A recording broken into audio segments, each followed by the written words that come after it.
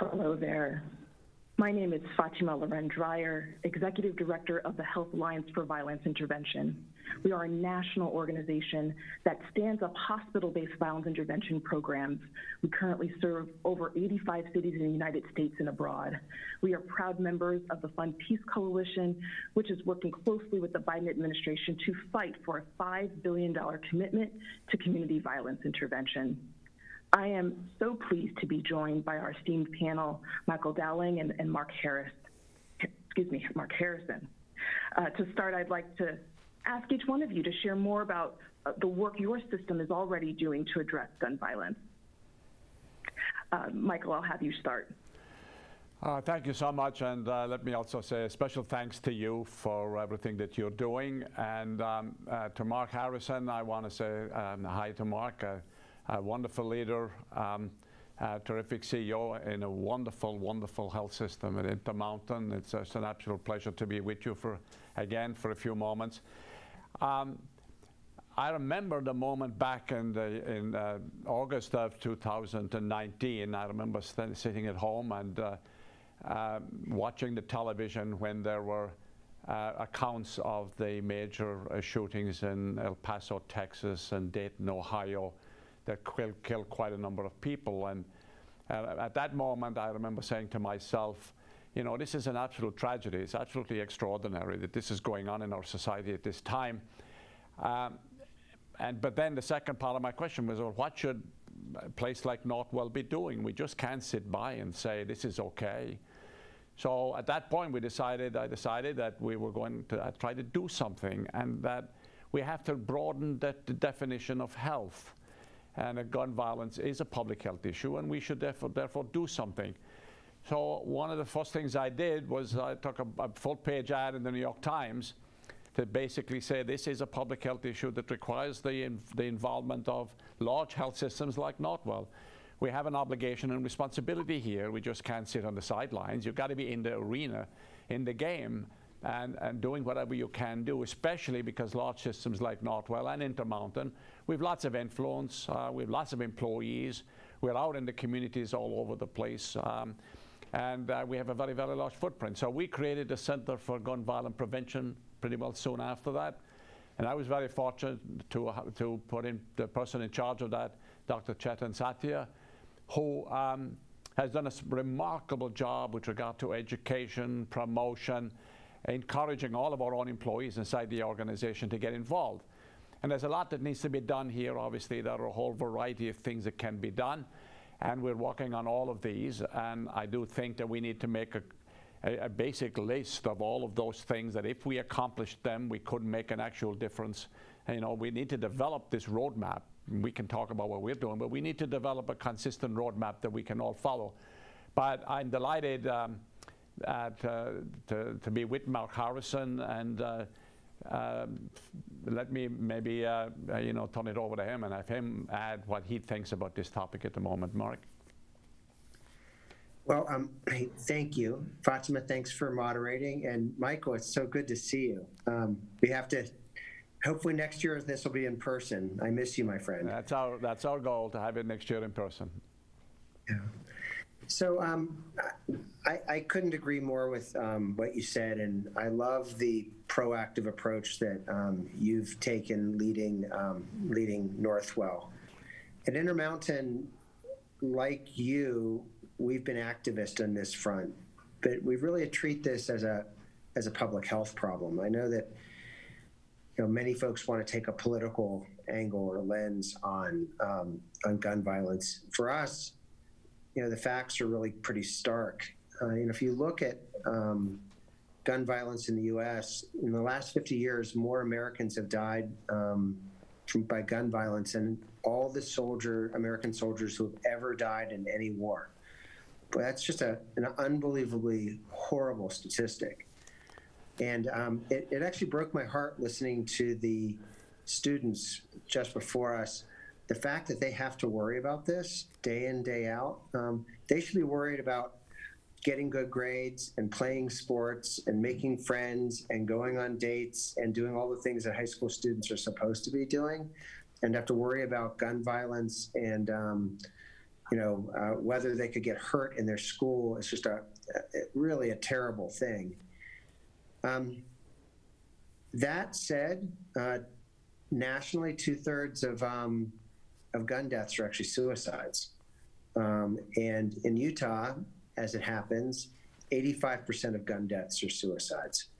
And so this is really a behavioral health issue. And this is an issue that I think health systems are uniquely well designed to begin to address. And what's beautiful about it is not political. It's just about service to other people, which is what we do every day at scale and across broad geography.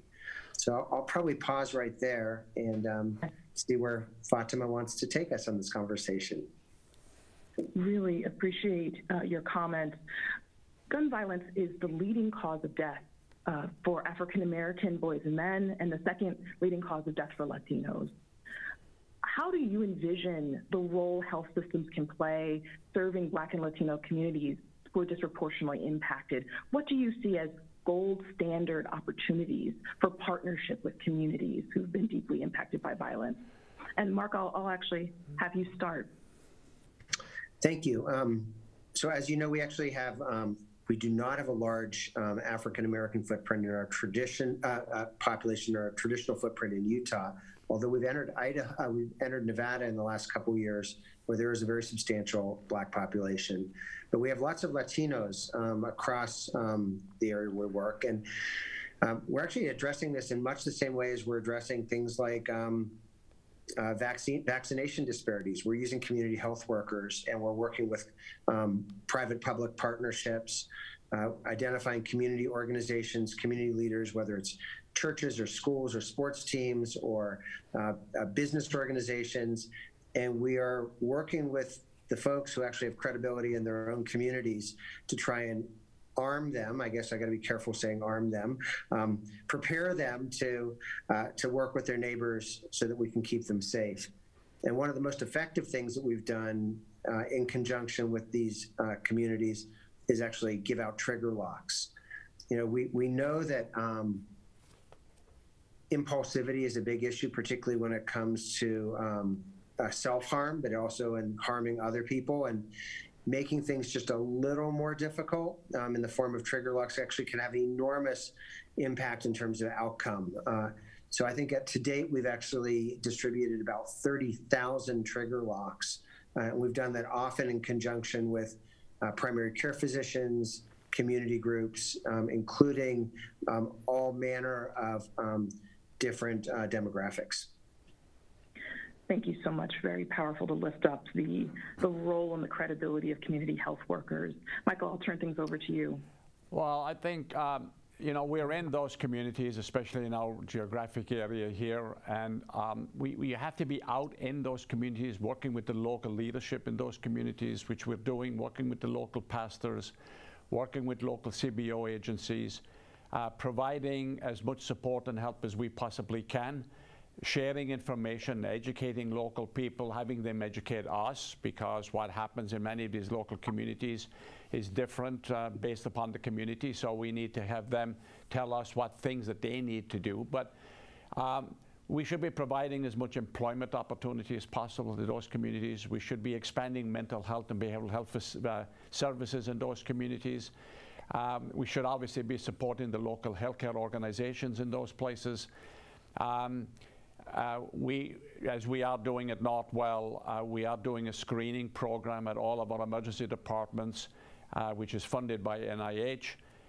So asking questions about people who come to the emergency department, and they come many from those communities, about the potential dangers with regard to gun violence in their communities, what they're experiencing, whether they have experienced it in the past, what is situations that we need to do if there are guns in the homes, how it is we provide some protective devices for them to make sure that those guns are safe. So it's a whole combination of issues with those local communities, and I can say that the response has been absolutely phenomenal. But part of it also, I will add, is that we have to continue to educate all of our own staff, all of our own physicians. We have about 78,000 employees, so we need much more education among our own employees about this issue as a public health issue, because our employees work in those communities. They come from those communities.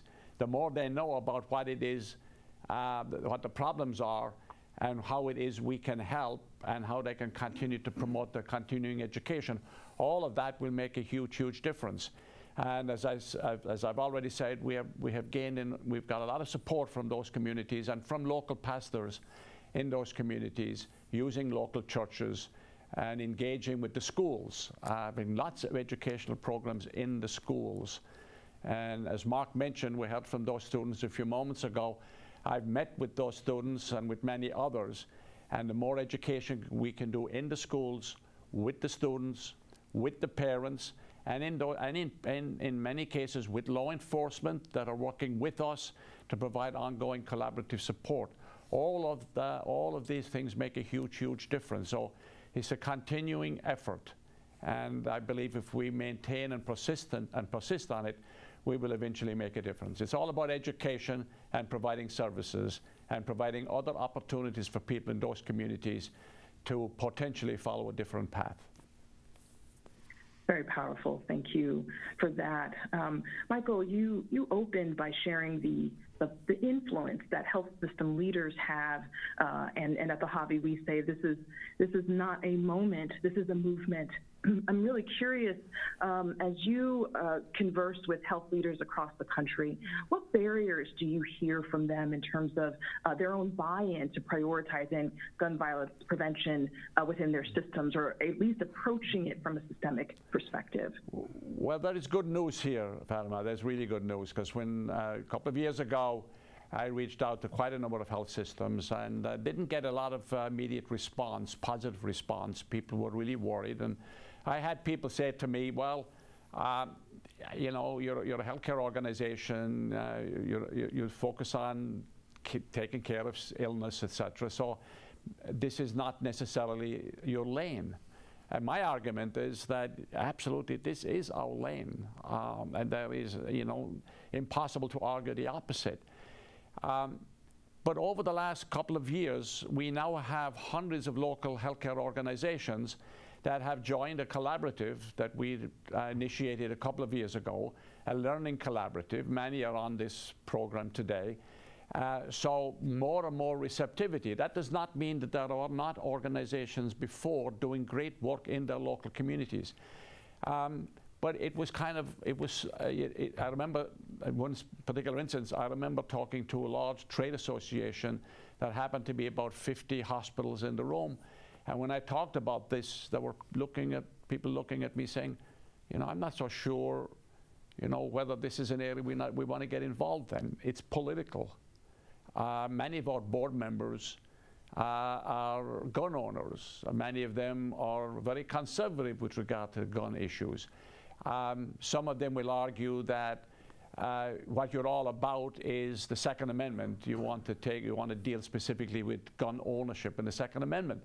And I had to continually explain that was not the focus here. The focus here is this is about gun safety. This is about protection. This is about prevention.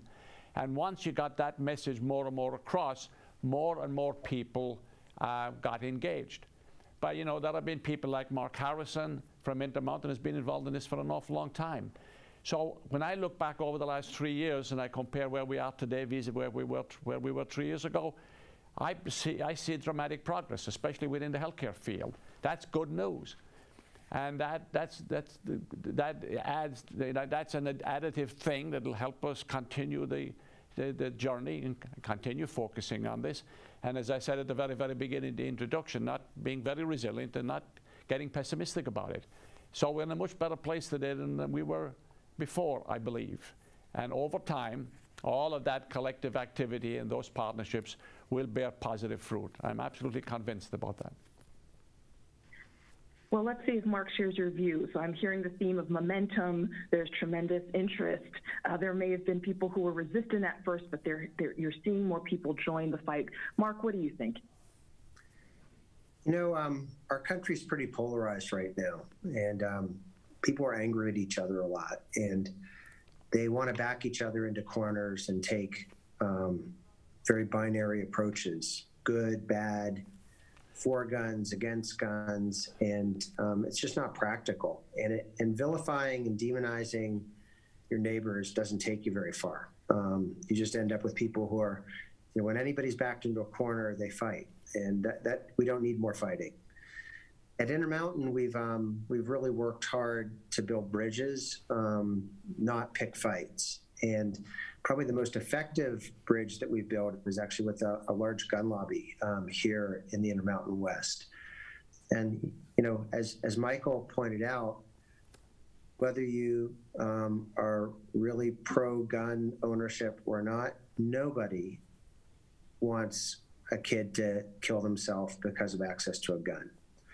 And we've really worked together on whether it's trigger locks or education in the schools or media campaigns. We've got a $2 million campaign that we launched in conjunction with others to educate people about the need for gun safety and to de-escalate people when they're distressed to make sure that an impulsive event doesn't occur. So I think we're trying to build bridges more than walls, and this has actually been unlikely. When I first heard about this potential partnership, I was not terribly optimistic, but guess what? These are good people, and we've got more in common than we have different between us, and I think we've been quite successful. Incredibly powerful stories. I think that it's remarkable that if the frame is healthcare, if the frame is prevention, it becomes a bipartisan opportunity for collaboration. And I think that's always exciting, particularly because we're in a polarized country at this moment, to your point, Marc. So I really appreciate your lifting that up. So we are entering a new era, I think, in terms of the public's understanding of gun violence and gun violence prevention. But we unfortunately have had decades of neglect, particularly in understanding research, advancing research that supports our understanding of guns, our understanding of people who are impacted by violence every day, and understanding it truly as a public health issue. What do you see as your role in advancing a research agenda? How do you partner with communities? How do you engage stakeholders in the corporate world, law enforcement, faith leaders, to really understand opportunities to advance a research agenda? Well, let me just take an attempt at this at the beginning. The restriction on research has loosened up a little bit. This is why, for example, we got the money from the NIH to stop doing research in our emergency departments and working with the communities on this. And I do think that one of the agenda items coming out of this would be for some of the large health systems, along with many of the CBOs that run this meeting today, to coalesce around a research agenda and lobby very, very hard for Congress and others and the NIH to actually put more money into research and maybe with the issue we're doing, for example, in the emergency rooms, and having quite a number of other organizations do the same thing, so we can compare and contrast the outcomes over time as to what the benefits of that can be. So I think that we can collaborate around a research agenda here. Maybe this is something Marc and I can do subsequent to this and lead a kind of coalition of others to lobby for more research dollars, and maybe coalesce and combine our efforts on doing similar research projects in the various areas so we can see what kind of a difference it makes. So I'm a little bit more optimistic about the research agenda now than I was at the beginning. As you know, that there was a complete restriction on being able to get money from the government to do the research, but that's a little bit different now. So I do think that has also improved and gives a little bit of ray of hope for the future. Thank you. Marc, it sounds like you've got some additional work you'll be doing following this with Michael. I always like to give Marc work, yeah. So. To know Michael is to work for Michael, so I'm actually quite used to that. We actually have a really nice example in the state of Utah from 2016. So in 2016, the Utah State Legislature passed House Bill 440, which called for a study around gun violence and suicidality. And I think the work that came out of it provided some clarity and some common purpose, which is great. Maybe the most important thing is that it created a platform for dialogue, and it activated people from all over the political spectrum in the interest of keeping our neighbors safe. And I think it's really a good thing. Really powerful. I'm going to actually punctuate the point. There's a real opportunity to engage in dialogue through research, and I think some of the community participatory methods that we see many gun violence prevention researchers engaging, leveraging the voices of survivors and other stakeholders is really critical. So really appreciate that point, Marc. It's going to take a lot of stakeholder engagement to really advance an agenda and actually encourage people to stay engaged. We've got just a few minutes left, and I wanted to, encourage you to share a bit about what keeps you in this fight. Michael, you mentioned resilience. It takes tremendous resilience to stay in. We are, dealing with a number of, Marc, you mentioned this, being put in a corner, right? There's very easy with this particular issue to unfortunately get a lot of resistance. And so what keeps you motivated? Any personal connection to the issue that we should be aware of? How would you encourage others who might feel discouraged in our fight?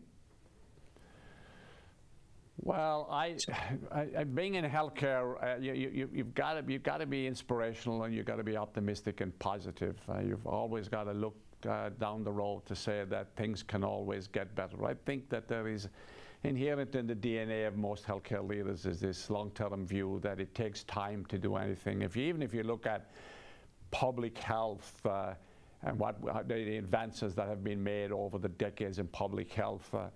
I was reading a book recently about the cholera epidemic in London in 1854, when, you could argue that a lot of the public health issues began back then. That's a long journey. I remember, when Ralph Nader was out years and years ago talking about seat belts in cars and airbags, and everybody said, that is crazy. Nobody is going to put those in the cars. It'll cost too much. The car manufacturers won't do it. It is, I remember people talking about the fact that he was, off the rails. Well, look today, you cannot buy a car today without a seat belt and airbags, etc. You could not possibly do it. I think about smoking. Obviously there's still a long journey to go, but as you know, I'm Irish. I grew up in Ireland, and everybody smoked. Today, you cannot smoke in any internal location in Ireland, in any business, in indoors. You cannot smoke in a public place. Almost unimaginable years ago. So things will happen. Things can happen. And so I think we got to think of those kinds of examples and understand that this is an epidemic. People are dying. People are getting gravely ill. Unbelievable behavioral health trauma, et cetera, et cetera. So it will change. It will improve. We're a better society than this. United States should not be known as the place in the world that has this unique circumstance. I do believe strongly that it will take time. So you can't give up, and I don't believe that those of us in healthcare will give up, and those of us in the CBO organizations out there and all of the other people in this program today will give up. So I'm confident that we just have to be optimistic. There is a better future out there. We owe it to our children. We owe it to the kids that were on the program right before us. We owe it to them because for those of us in leadership positions, what we're all about is building better futures. You cannot build better futures if you have an epidemic of gun violence all around you all the time. And that should give us hope and optimism. Appreciate it. Marc, your final words.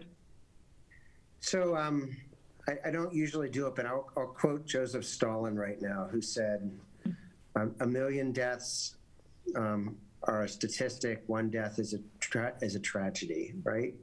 And we need to remember, and I have the advantage of being a pediatric ICU doctor and taking care of a number of kids who are killed by gun violence, either by their own hands or by other people. And to see the devastation it wreaks on a family, that just has to end. And I think treating this as a public health problem and working together as neighbors, I think we can make a difference. Powerful words. I thank both of you for your leadership, and let's continue to encourage others to lead on this, and as we optimistically indeed see a change in this country. Thank you so much for your time, and looking forward to the rest of our sessions today. Thank you. Thank you, Marc.